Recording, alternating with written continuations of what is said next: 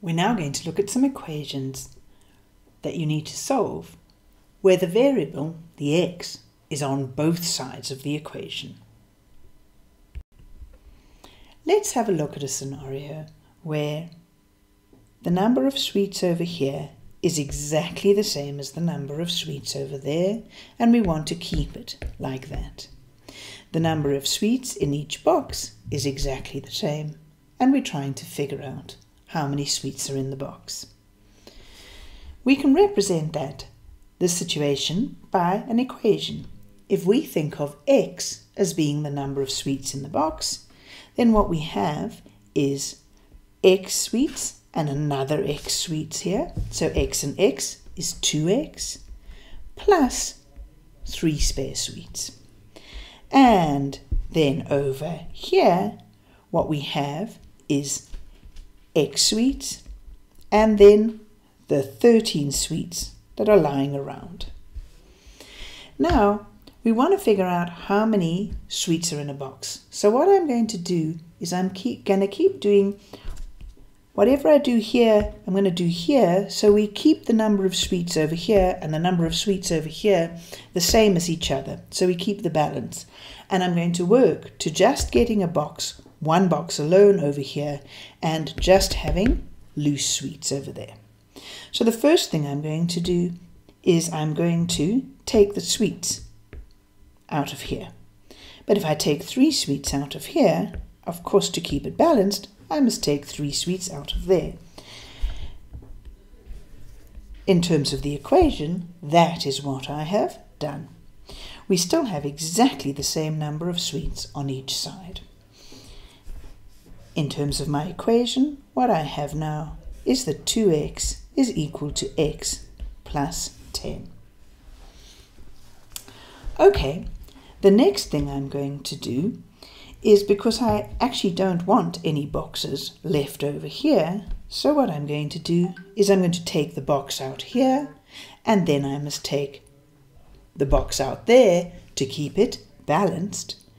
In terms of my equations, I've taken x sweets out of the one side and x sweets out of the other side. What do I have left then? I've got 2x minus x, which is just x, and over here I've got 10, showing me that one box of x sweets is equal to 10 sweets. So this is the process of solving an equation where you've got x's on both sides. Your aim is to get just x's on this side and just numbers on that side. We'll look at a couple more examples of how to do that.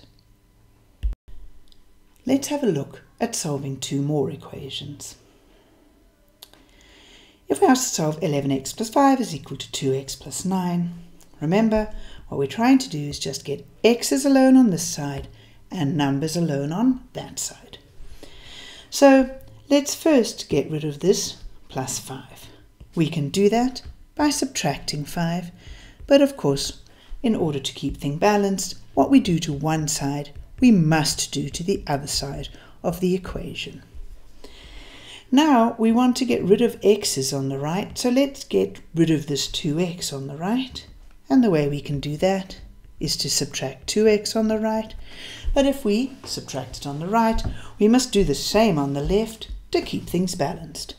So we will get that 9x is 4, and of course we just want x on its own, so we divide both sides of the equation by 9, and we'll get that x is 4/9.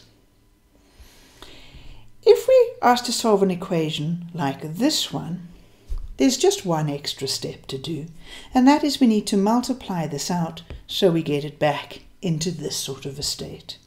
And remember, we have to use our distributive law to multiply out. So the 6 must multiply with the x and also with the -2, and the 5 must multiply with the x and with the 2. Now we're in the same situation as before.